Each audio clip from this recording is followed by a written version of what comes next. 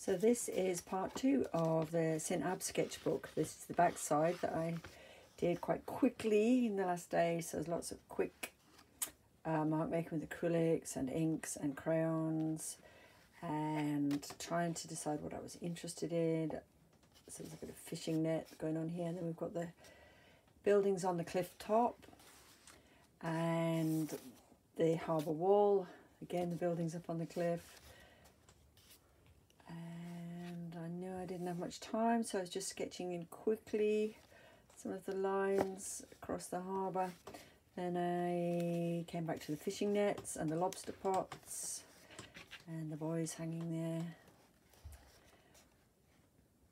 And then just catching the moment, trying to catch quickly the fishing boats. This is sketching with art graph just because it was at hand, and quickly putting some wash on there.